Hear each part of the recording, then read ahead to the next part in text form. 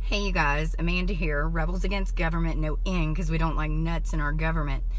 I know no one's on here yet, and I am suppressed, so you may not see this, but I wanted to let you know how my first fall forum went, attempting to gain the seat of Secretary of State.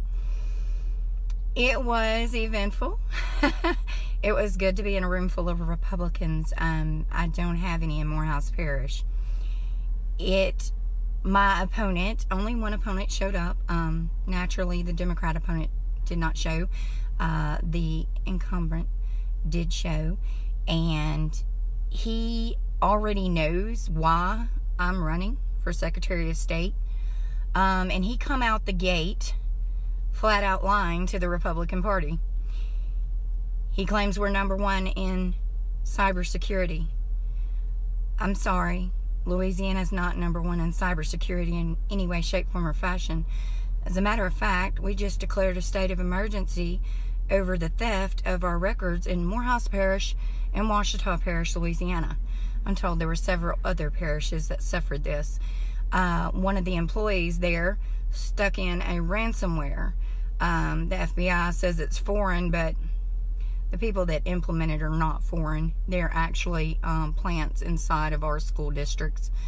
They already have an alignment with corrupt officials to pay the ransom. I'm sorry, we don't negotiate with terrorists. Not in this country, and damn sure not in Louisiana. I did not respond in that way. I just let them know that I was a pigeon messenger. And I'm very concerned about the security of our records in our state. And I was polite. This was my first rodeo, and I wasn't gonna try to gut a fish in the first take out the gate. So, a lot of people knew who I was, and I was really, really shocked. Some of the Supreme Court candidates, Louisiana judges and attorneys, they knew who I was. And that was kind of unnerving to me. I chose Secretary of State because I want to protect our records, but I also chose it because I don't want to be on TV. I want to live my life with my children. And I honestly didn't want the scrutiny. I didn't want to run for Secretary of State. But with all the training I have, not protecting our children's future, I couldn't live with myself. I could be in another state right now, and I could already have a seat. That's the point I'm trying to make to you. I could be somewhere else right now, making a hell of a lot more money, paying a lot less insurance, and living a much better life, and not getting so much gray hair. But I'm here, and I'm trying to help the people in Louisiana. There was an electric moment, you guys. There is a lady that is running for St. Tammany Parish president, which I guess is basically like their mayor. She had 2 career politicians against her, and she was in the middle. And the first thing she spoke about was overreaching the government. Her husband's air conditioning man, and she had to pay like $700 or $800 to have somebody else come out and inspect their house, because it has to be done by the state or the parish to be able to pass inspection, and it cost them $700 or $800 they didn't have to necessarily spend. Her husband certified. That was the first thing she had mentioned, and that's a very valid, good point. And then one of the questions posed to her was how she felt we should handle the mental illness epidemic. She went off. Now, I'm going to tell you right now, the rules in these, you're not supposed to have a reaction, okay? And the audience is not supposed to have a reaction. Every woman in that room sucked in their breath, and you could feel the electricity. And every single one of us, I know what I was screaming. I was like, say it right now, say it. And she did.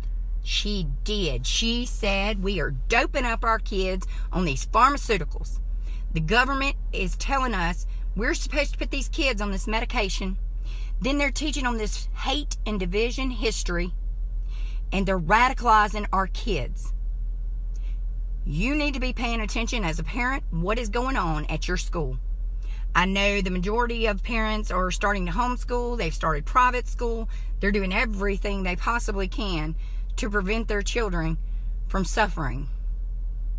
When you teach hate and division, which they have done by altering our history, they don't teach both sides of the Civil War anymore. It's flat out the North was fighting to free some slaves. That's a crock of crap. You hear me? Anyway, they're teaching the hate and division, and they're doping them up on pharmaceuticals. She nailed it. And as soon as it was over, she was one of the last ones to speak.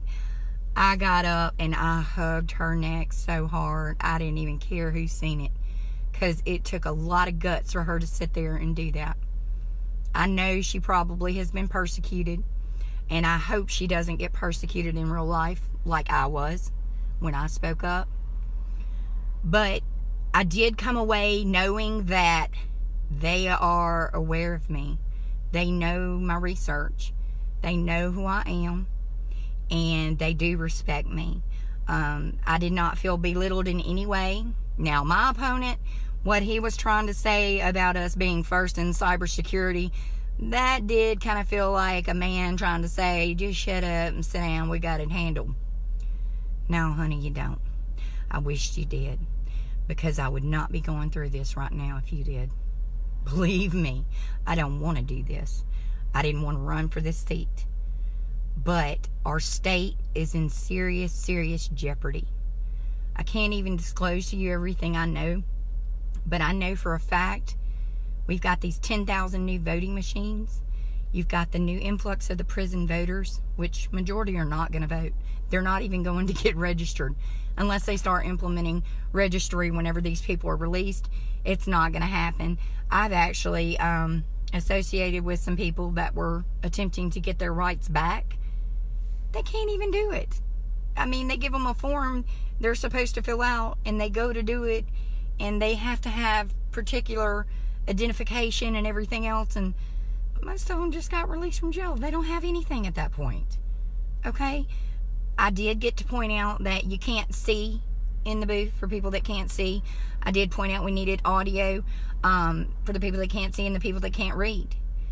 I didn't get to say anything about examples for these amendments, because these amendments that they're slipping in these bills, you guys, I'm a paralegal. I have 22 years experience. I know what they mean, pretty much. But even I have some difficulties because there's no examples.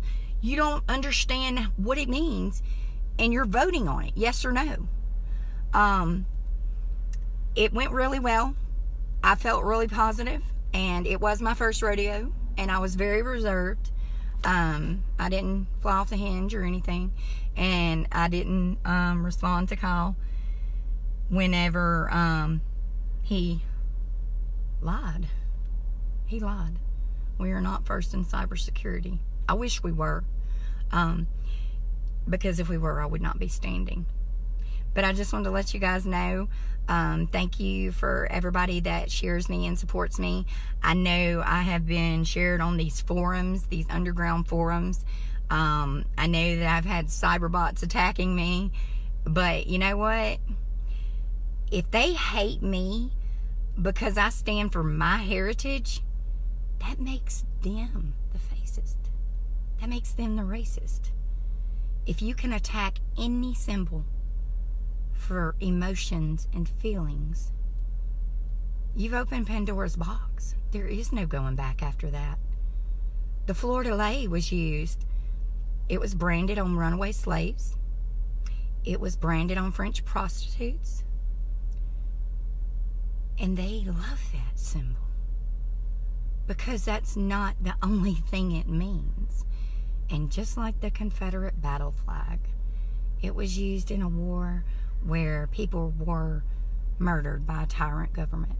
We were invaded in the South. It was the poor people in the Army. Only 5% of the South actually owned slaves.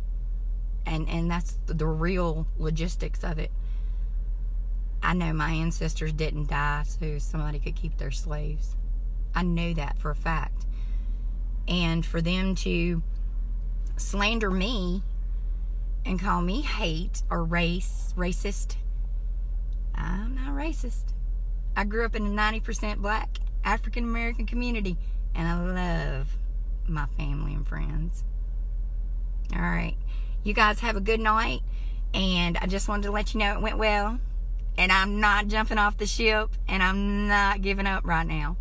I actually think I have a very good chance to win it, just because of the fact that these people already knew who I was before I even walked into that room. And some were actually waiting to hear what I had to say. And the women, the real women, the workers, the ones behind all of this, they observed the way Kyle responded to me. And I don't think it sat very well with them. But y'all have a blessed night. God bless.